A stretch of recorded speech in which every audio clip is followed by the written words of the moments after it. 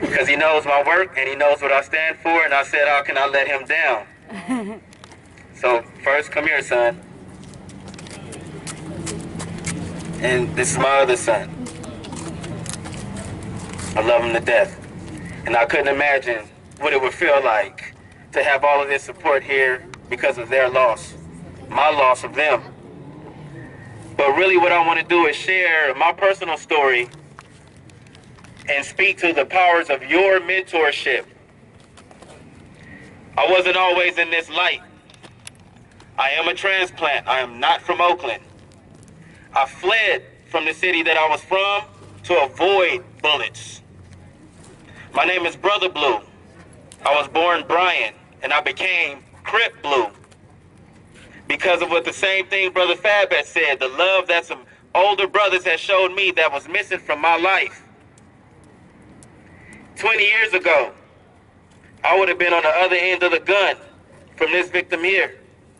And I'm sure somewhere in that line, I'll cause some pain to many families. And I'm not happy about that. And it was one, maybe two good brothers that was in my community who saw me. And they said, I want you to come here and I want you to do this with me. Those two people changed my entire dynamic, my entire mental frame. It was a revolution of the mind at its best. And I can honestly say, I would not be here if it wasn't for those two brothers. So where will you find me now? Not too many places. I'm in the back streets.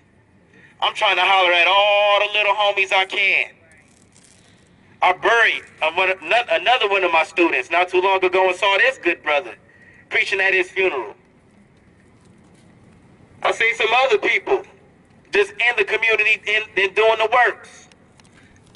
And if it wasn't for those few people, I wouldn't have went to Laney College and see Mr. Fab when he was still a rookie at the freestyle battles. I was a part of that organization. And that was because more people pulled me to the side and said, Blue, we like you. Come here. But I didn't know where my way was. I was completely lost. So for all of us that's here, especially those of us who do the work, yeah, there's many systems and many dynamics that we can all invest in, like Brother Turha said. My personal solution is this. And I'm asking that everybody kind of take part in that. Because we all see people who need support in communities. Pull those little homies to the side. Get them sisters in line. Ask them why they doing what they doing. Get their phone numbers. For those of us who's doing yoga and art and all this stuff, pull them to the side and ask them if they want to be a part. And if they don't, catch them the next time and ask them again. Bug them. Brothers who got game who be hounding these sisters, use that same game to holler at these young brothers and these young sisters and get them in line. Otherwise, what you doing? Now check this out. I've been in Oakland now for like 15 years. And because of my administratorship and things that I have to do just to keep the organization afloat, some people might not like a brother. But I don't care. I got hundreds of youths. I got thousands of youth out here who will get in line for Brother Blue because I showed them the love that somebody showed me. And I feel confident at night that those brothers is all right. I'm saddened every time I see this.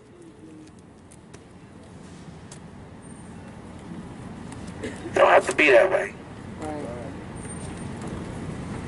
So I'm just asking, let me humble my tone. Please, find 2, find 5, find 10, as many as you can muster. Make some oatmeal in the morning. Give them a bowl on their way to school. Get an extra $30, that little brother with some holes in his shoes, to surprise him one day like, I got you. Come with me, let's go get something. For you. Just because you're alive and I like you. Just try it. So I'm hoping next time I see any of you, you'll have some little youth with you, no matter how tall or short, no matter what race or decree, somebody that needs your love and your support. And I hope that you're willing to give it to them. Peace.